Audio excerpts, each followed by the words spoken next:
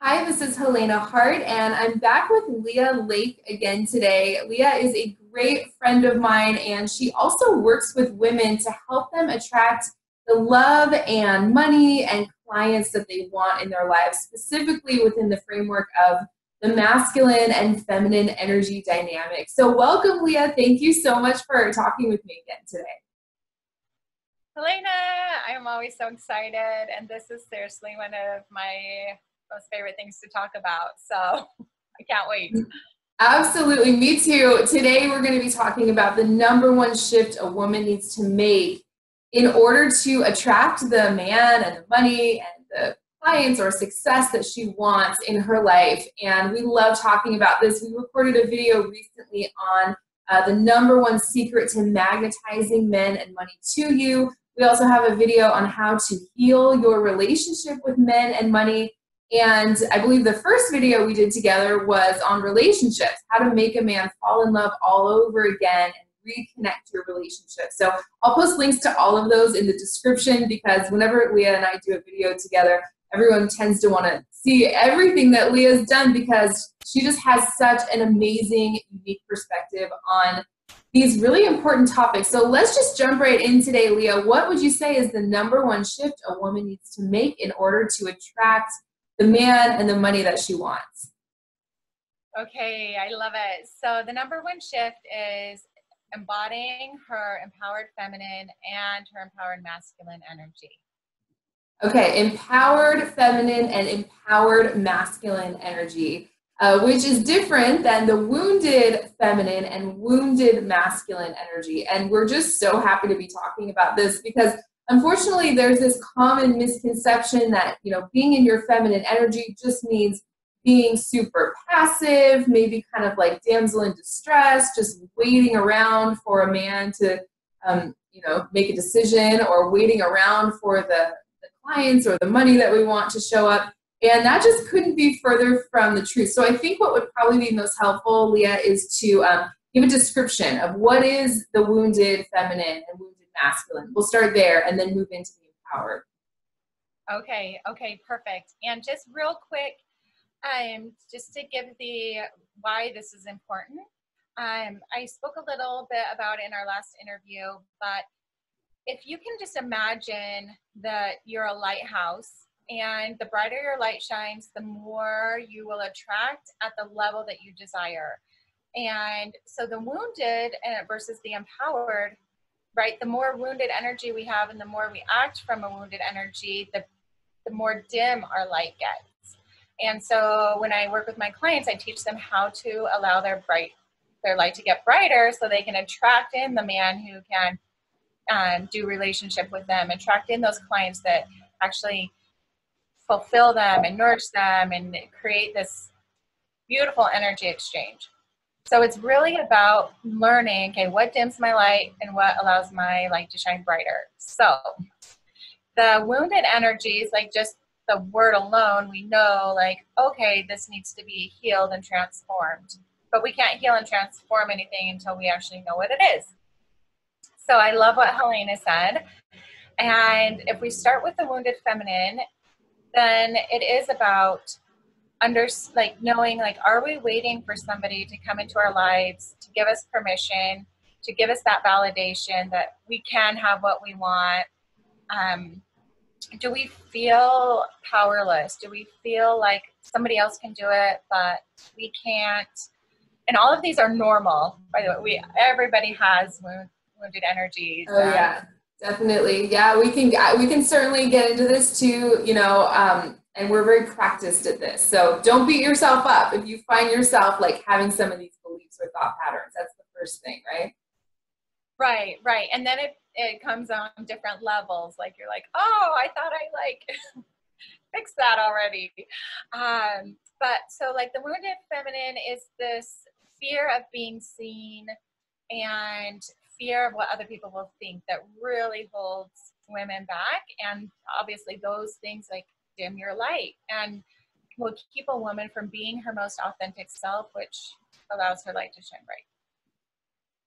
I love that. I love that. And I know you have so many, examples of these doubts and fears that come up with the wounded feminine. Like it's not happening yet. It's taking too long. Maybe it's never going to happen. One thing I see a lot in clients who first come to me is this belief that they just cannot have what they want, and they argue for all their limitations of why it's not possible, why it's never going to happen for them. And it's very clear for me to see, or even someone just looking from the outside, how that's not serving them. So I love everything you said about that. Should we move on to the wounded masculine now? Wounded masculine energy? Yes, yes. Okay, so the wounded masculine, and if you can just picture it like wounded feminine over here, wounded masculine, most people will go back and forth between each of them. So it's not just one or the other. And what we want to do is bring them closer and closer and closer together so that they are integrated and you can activate them. So that's what we're doing here, bringing them closer together. Okay, so the bully masculine is the person who wants control. And we see this with narcissistic personalities, commitment issues, fear of intimacy. What else? Emotionally unavailable, would you say that that's emotionally unavailable? And it needs to be their way. And then we hear it within ourselves if it's like, this isn't going to work. This is taking too long. I should have listened to so-and-so, or I shouldn't have listened to so-and-so.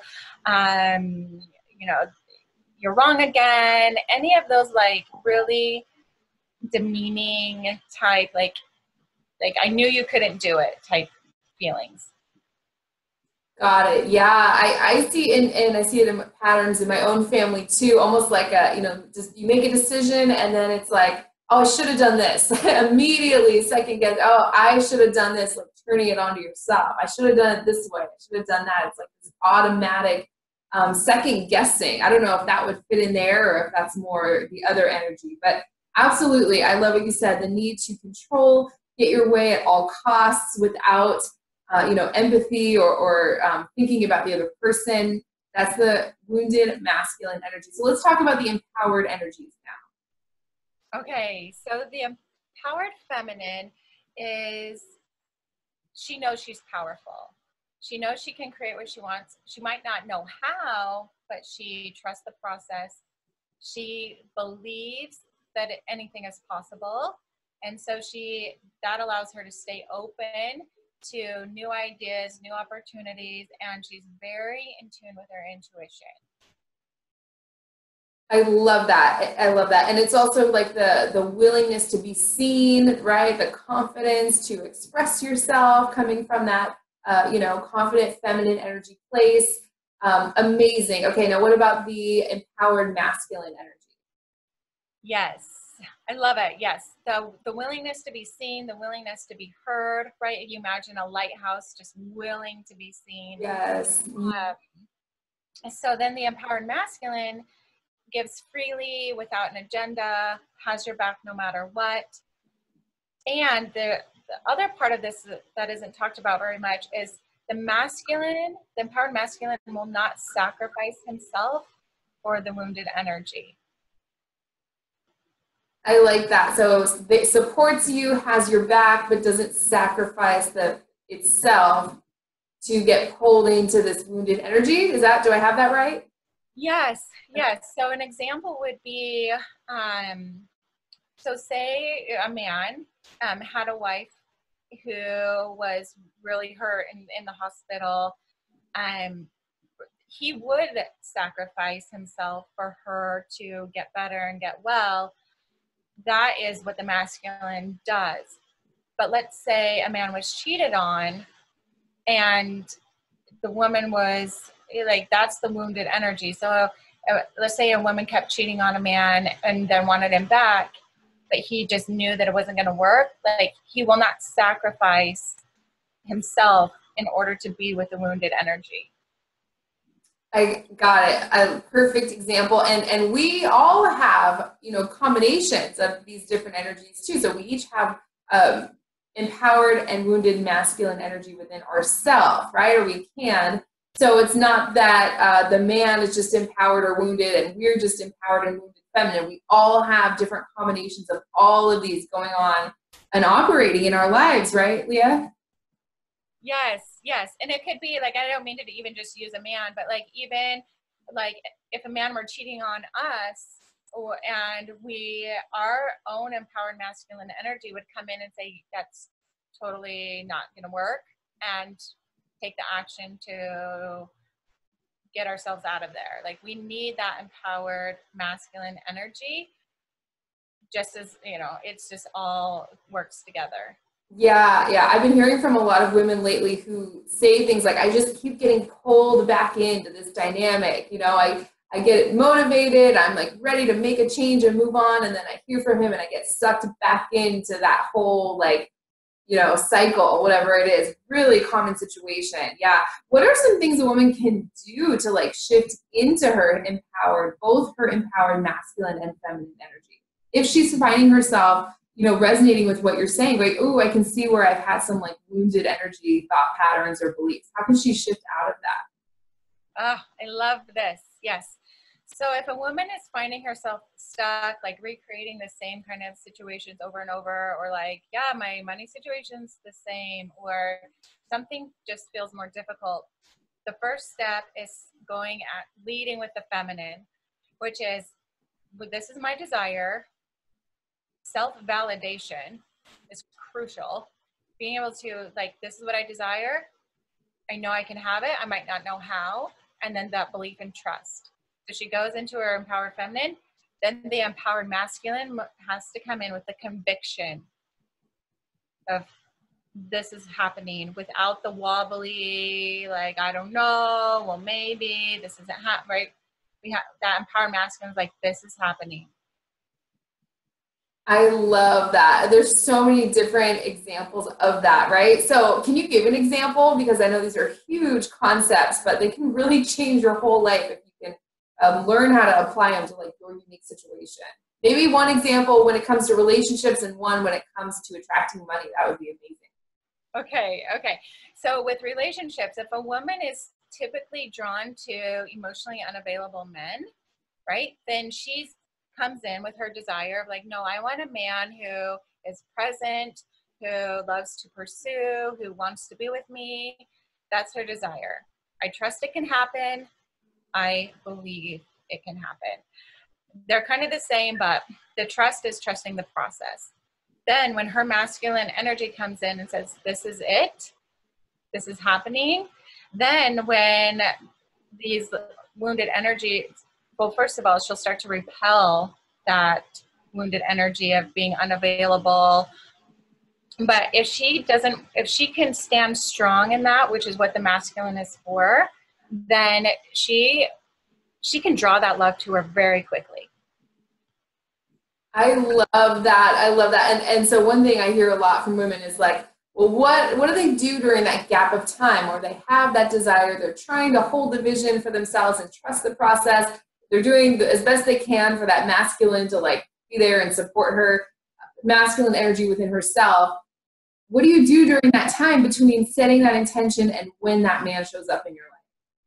Yes, right. That's the inner work. That is the work of the feminine. Like, trusting her desire can happen so that the masculine energy can come in and support her, and then repeat on a daily basis. It's like, rather than letting these fears come in, this wounded energy of like, I don't know if it can happen, or like it's not happening quick enough, and throwing like a tantrum or anything like that. It's like, I believe it. Here's the conviction. Okay, love it, love it. And I imagine it's very, very similar with money, but if you could just give a quick example with that too, or with clients or the career that she's looking for, anything like that. Yeah, so I love this with clients as well. It's like they want to price their services at a certain rate, and they will, but then the fear comes in. Well, what if nobody was going to pay that? Or what if, like, or I need to get in front of certain people, rather than believing if she has a desire, those people are already around her, right? So if she has a desire from her heart, like, this is what I want, this is the program I want to create. This is the price point. Believe it, trust the process. The masculine comes in with the conviction. This is what it's going to be. There is no wavering. There is no wobbliness. Then those women can find her. I love that. I love it. So when you say the masculine comes in with the conviction, I just want to be super clear. That what exactly could that look like? What could that look like? So that means, okay, so the feminine energy always goes first with the desire. The like, this is what I want, because that's what the masculine responds to. So she has the desire, then the masculine, if she has the desire, that inspires the masculine to come in with that. What does that conviction look like? It means not wobbling, not wavering. You got this. You can do this. Not allowing the feminine to settle.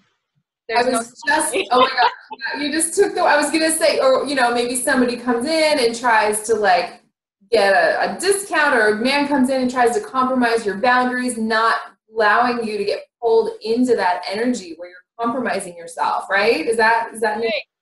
Yeah.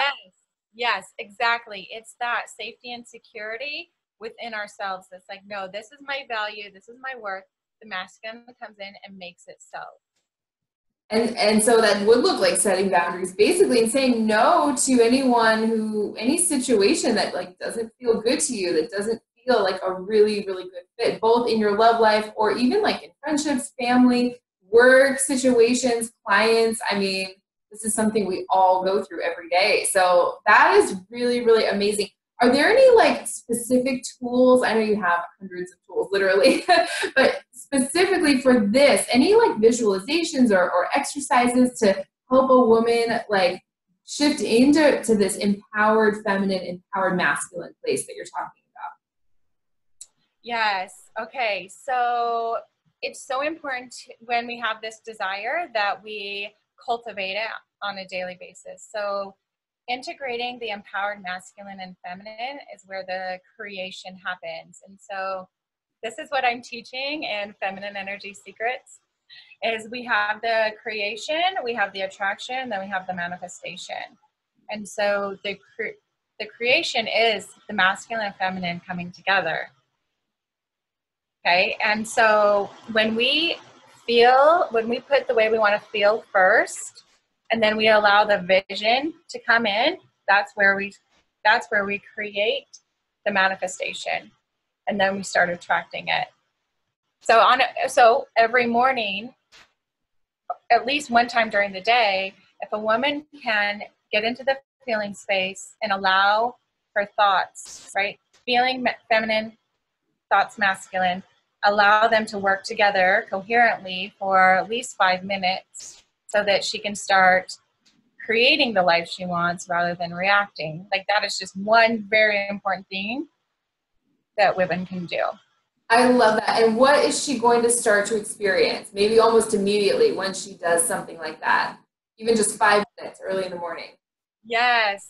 So if she can stay open and be willing to be surprised for what shows up, rather than like just being like, going throughout your day, not being aware, but just watch for the universe to give you a sign, because it will. It's so true.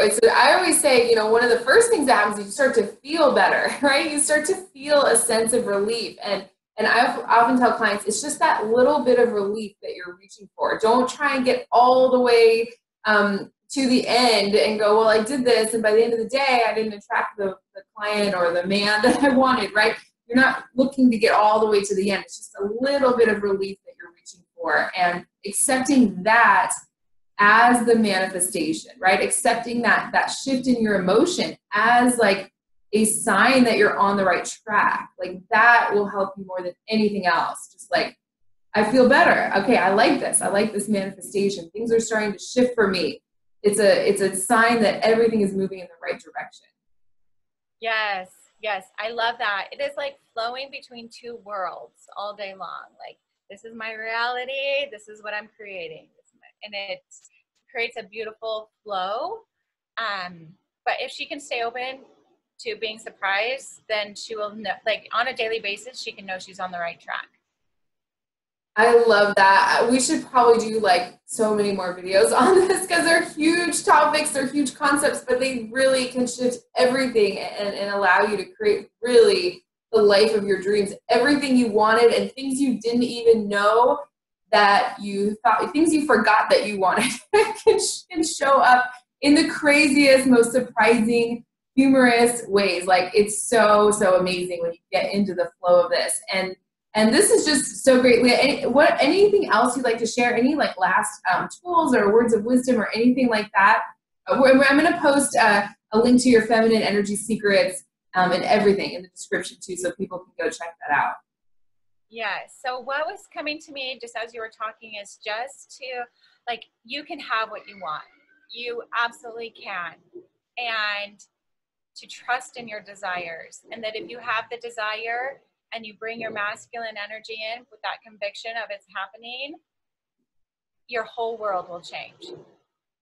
Yeah, definitely. And for everyone watching, we'd love to hear from you. I know people are going to have questions, but type in your experiences too in the comment section. Where have you been coming from your empowered masculine and feminine, and perhaps maybe your wounded masculine and feminine?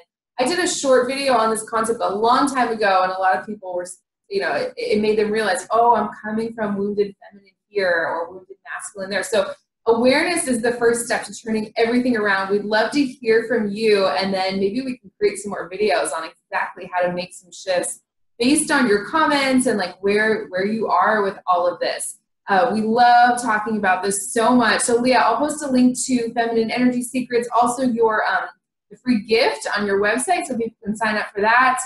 And yeah, any other way that people can get a hold of you and work with you, because I know everyone's going to be interested in learning about what you have going on. I just love Leigha's perspective. Every time she sends out a newsletter, I like stop what I'm doing and I read every word, literally, because they're helpful for me personally. Like they can really help you no matter where you're at. So Leigha, thank you so much again, and I hope we can do this again soon. Thank you, Helena. I hope we do it again soon as well. And I can't wait to read everyone's experiences in the comments. Like those are really so, so great to read.